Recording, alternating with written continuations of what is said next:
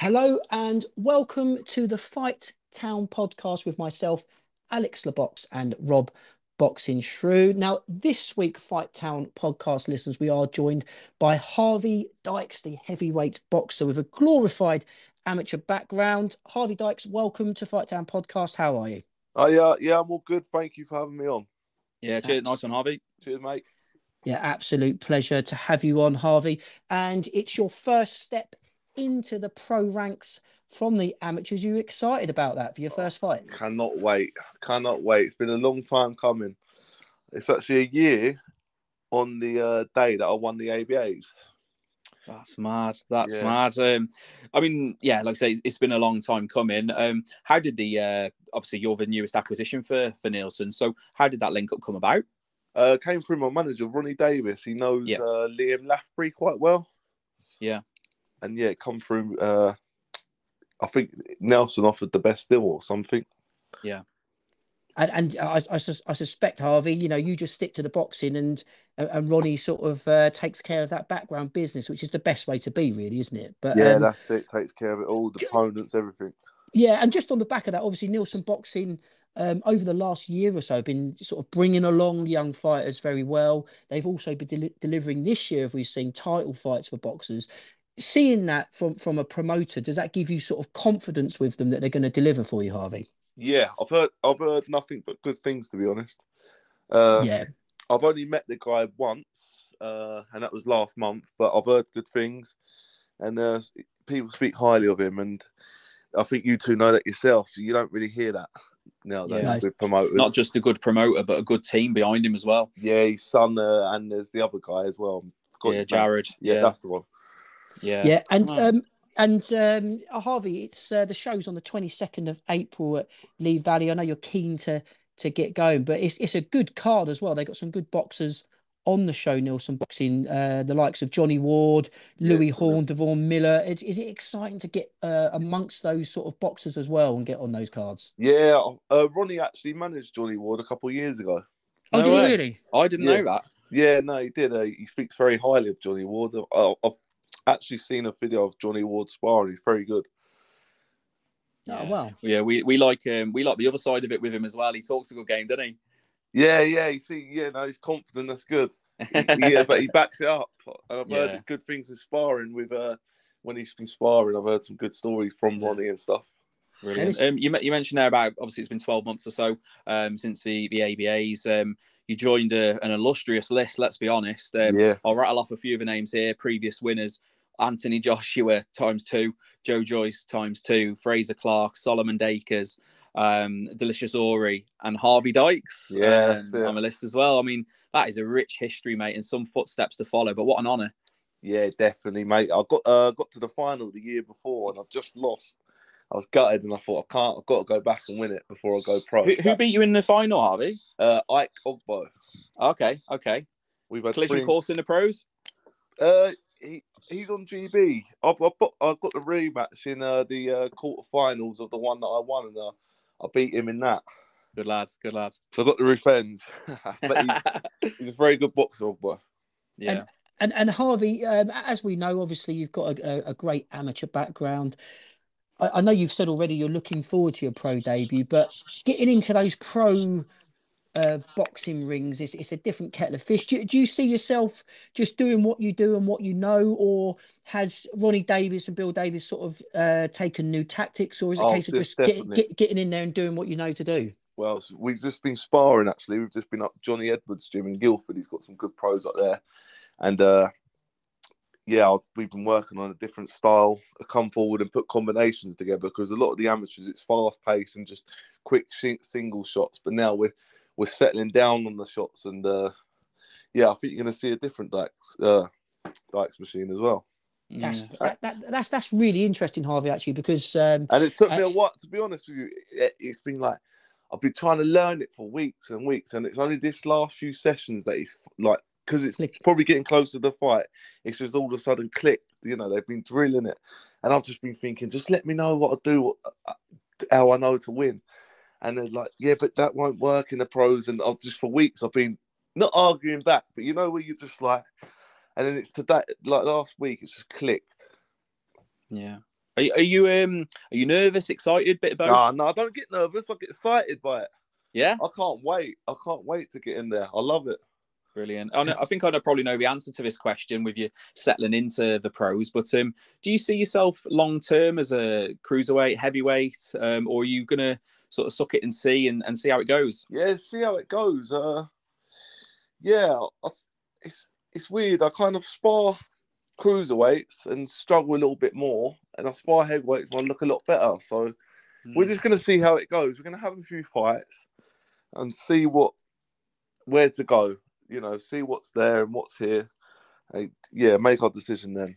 And that's the thing, Harvey, as well. You mentioned that, and it's a real great insight for Fight Town podcast listeners that, you know, you have been training in a different style, getting ready for the pros, and it just shows you, and it just shows you, you know, these first fights you're coming into, and you know, maybe even your first 10 fights. It's all about getting used to the pro ranks and that, and you know, and learning what sort of weight you're going to fight at. So it's a real learning curve, isn't it? Every fight, really, and I suspect there's always that pressure that we put on. You know, we look at Anthony Joshua last week. You know, he didn't score a knockout, and you know, on boxers, I think, you know, there's a lot of unnecessary pressure because, you know, as we know with boxing, it's such a competitive sport, and as you know, in the amateurs, and you know, it's just a case, especially for a boxer like yourself coming into the pro ranks, it's just getting those rounds in and learning the craft, isn't it? And there's no better place to do that than with a promotional company like Neilson Boxing, who are going to give you all the support, and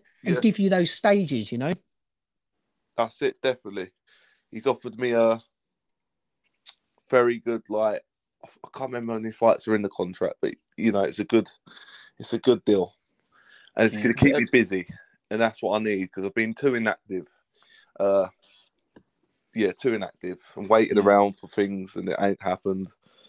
So yeah, we're looking forward to being busy and showing what I can do. How many times do you reckon you'll be out this year? Ideally, I've got 4 fights that I've lined up. So yeah. Any news on an opponent? No, not just yet.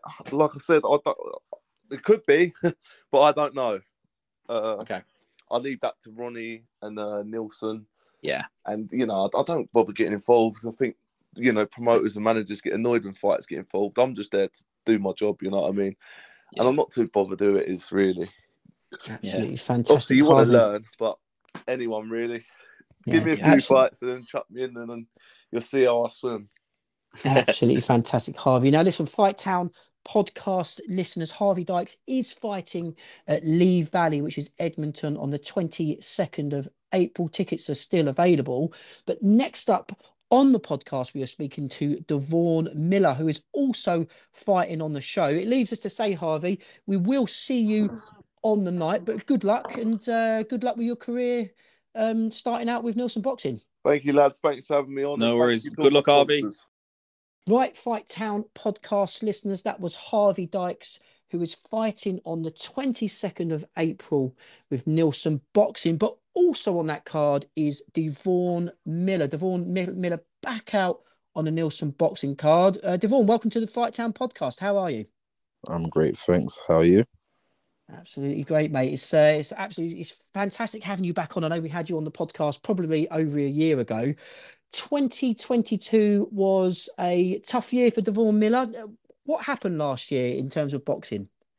I don't know, mate. It's just up and down. A couple fights fell through. Then I got offered a couple fights, accepted them, and then like shows got cancelled.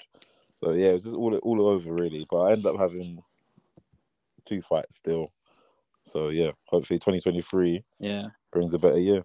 Yeah, definitely. It must have felt great in your last fight as well to get your debut off your back a little bit and you know, get the W under your belt and crack on. Yep. It was all right.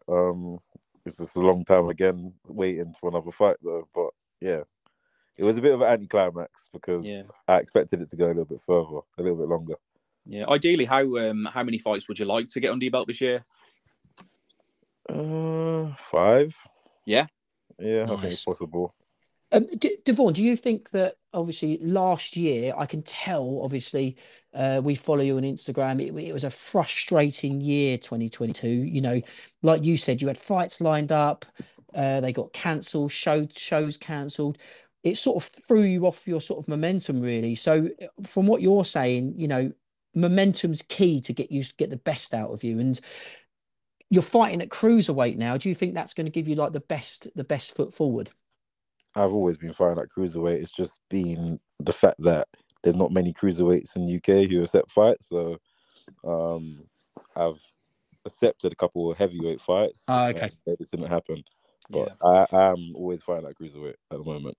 Yeah, cruiserweight's a funny one because the British scene is actually very good at cruiserweight, but it's very top heavy, isn't it? Yeah. So it's like they ain't gonna fight a random person who's just starting off because there's nothing on the table for them. Yeah. But then it's like the other prospects don't really want to mix it up until there is something in there for them. So I understand it, but it's just it's hard to get going, really. Yeah. Yeah, and you mentioned there, Deevorn, I apologise, but I thought you had campaigned at heavyweight, but it was just a case of getting a fight in. You just took it at heavyweight just to sort of just to try and get in the ropes, basically. I think it was both my fights. We didn't weigh in on championship weight, so both of them were technically heavyweight fights because it was just over the cruiserweight limits, but they're cruiserweight fights, if that makes sense. Got ya. Yeah. And let's just talk about your last fight, Ryan LeBourne. It was quick. You got in there, you done the job. It must have been satisfying after that first fight to get in there and show what you're made of and show what you can do and how you can impact this division. Yeah, I guess so. I haven't really shown anything yet, so I'm looking to show a lot more on the 22nd, hopefully, and then going forward after that. Brilliant. Any news on an opponent yet, Deevorn? Yeah, we've got an opponent. I'll keep it to myself for now. Okay. I don't want any issues to happen. So keep an eye on the socials for updates. Yeah. Yeah, I probably won't even mention it into the day. I've told everyone it's a 50-50 on paper. That's smuggle him in for the first bell. That's about it. Yeah. Brilliant. I want him to turn up. While we're go on. Sorry, go on. I want him to turn up, so I don't want to scare him away. No, absolutely. Just while we're on the cruiserweights, slightly separate. Obviously, there's been a big fight announced between Lawrence Okoli and Chris Smith at the end of May. What are your thoughts on that fight? And who have you got? It's a very interesting fight. It should be fun. I feel like Okoli will get up for this one. He was a bit flat the other day. Yeah. But 30 months out, apparently he had injury in camp, so on and so forth. A big cut in weight, but I think he'll put on a better performance this fight. But going on current form, I would have to say it's a more 60-40 to Chris Billum. Wow. But overall, on stylistically, I would say, like previous to watching Okoli's last fight, I would have said it's 60-40 to Okoli.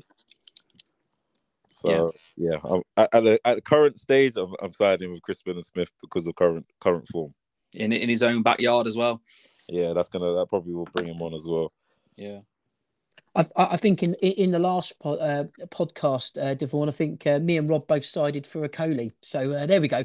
But what do we know? Yeah, what do we know? But I think it shows what sort of fight that is. Like you said, Billum Smith brings in the momentum, but we know that Okoli, he's at the top of that division for a reason because of his, he puts on. He does what he does in that boxing ring, whether or not people like it or, his awkward style. But it's effective, exactly. Now, Deevorn, the Neilson Boxing show on the 22nd is at Lee Valley. A bit of a good omen for you. That's where your last victory was. What's it like fighting at Lee Valley? Is it a good arena? Yeah, it's a decent arena. I like it. It's quite spacious as well, so you can get a lot of people in. It's a bit out of my way, but it's still close enough. Yeah. It's not quite as close as York Hall, but it will do. You're gonna have to do. Yeah, it's gonna have to do. And on the card on the night, we've spoken about with Harvey Dykes. We've got boxers like Harvey Dykes fighting on the night. Johnny Ward, Louis Horn, John Brennan's making an appearance as well. Do you know those guys? And it's looking like a good card, isn't it? Yeah, it's looking like a decent prospect card. I think there's a few other people being added onto there as well. So yeah, it should be a really packed out arena and a good night of boxing. Brilliant. Deevorn, I was hoping to ask you, I've seen a lot on the socials, and as soon as we knew you were coming on, I was dying to ask you about your link up with the Bronx gym. Now, obviously, for those who aren't aware, it's heavily involved with Marnie, who won The Apprentice on BBC recently as well. And I believe you train and coach there. Yep. Just started training and coaching out of there. It's been open 6 weeks. Yeah, it's very good setup, very good gym, based in Camberwell, South London. Yeah, if you haven't been there, get down. But it's good. What are the facilities like? Everything's brand new, so it's got the nice feeling of real boxing kind of grit, but in a fresh, nice way. And then obviously it's got like not your typical gym bathroom. Spit and sawdust. Very up class. You go in, go to the bathrooms. It's got a nice 16-foot ring, and it's nice. You'd have to go down there to get the proper feeling. Yeah.